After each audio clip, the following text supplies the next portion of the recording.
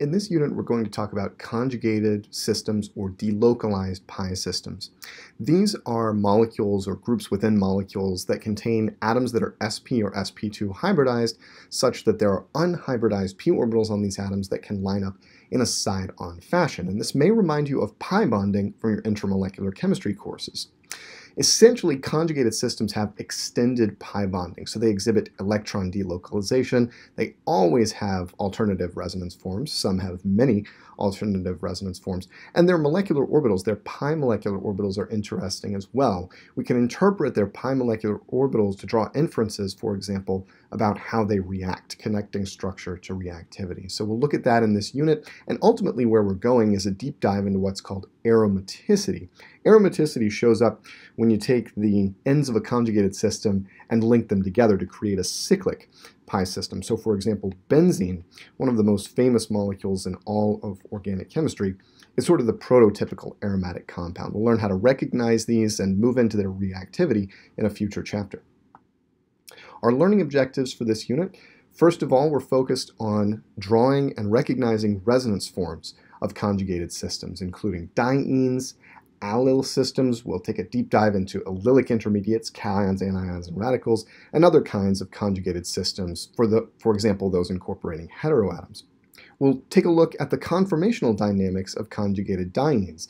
A lot of conjugated systems have alternating single and double bonds, and those single bonds have some interesting conformational aspects, and so we'll explore those a little bit.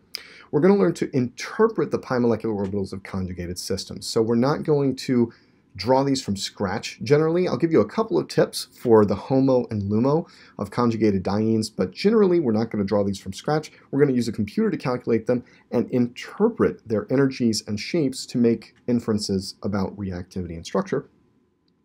And we're going to learn to recognize what are called electron donating groups and electron withdrawing groups. And these are hugely important functional groups that either push electron density into conjugated systems or pull electron density out of conjugated systems, and through those actions exert influences on reactivity, both where reactions take place within organic molecules and how quickly they take place, the reaction rate.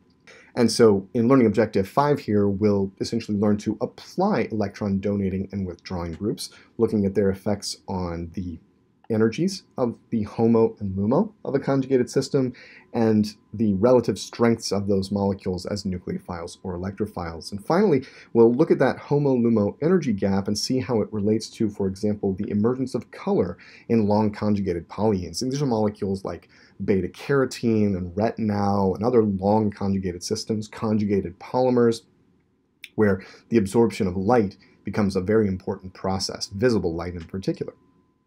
Let's start with what we mean by a conjugated system, and in particular a conjugated diene. On this slide, we see 3 different ways to sort of arrange double bonds within a hydrocarbon molecule.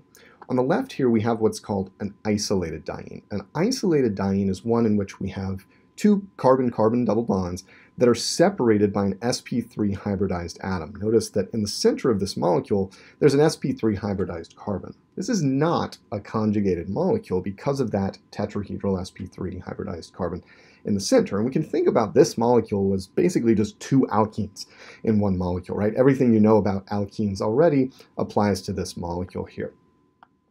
In the middle here, we have what's called a cumulated diene, and the hallmark of a cumulated diene is that 2 carbon-carbon double bonds are sharing a central carbon. So where you see this black dot in the middle, there's actually a carbon there. That carbon has sp hybridization, and this particular structure with 2 carbon-carbon double bonds sharing a central atom is known as an allene. Cumulated dienes have some interesting aspects that we won't dig into in particular, but they're not really conjugated because these 2 double bonds are actually at right angles to each other if you look at the pi orbitals associated with those 2 double bonds.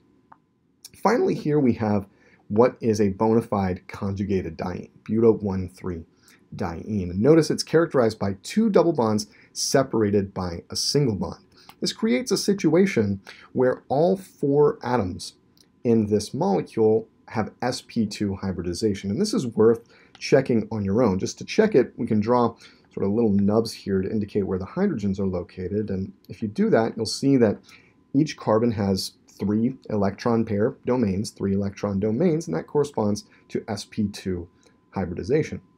Because of that hybridization, there are unhybridized p orbitals on each of the carbons, and those p orbitals are lined up in such a way that they can overlap in a side-by-side fashion. So the electrons in these two double bonds are really delocalized over all 4 atoms, and this is the hallmark of a conjugated system. And when those atoms over which the electrons are delocalized are carbons, it's known as a conjugated diene. So we've got the hallmark of conjugation here, a contiguous array of 2 p orbitals. We can think of those as unhybridized 2p orbitals left behind, quote unquote, after the sp2 hybridization, such that they can overlap and electrons are delocalized over all 4 atoms. So we've got a delocalized electron situation on our hands here, and that's reminiscent of resonance. So we're going to be thinking a lot about resonance as we learn to recognize conjugated systems in molecules.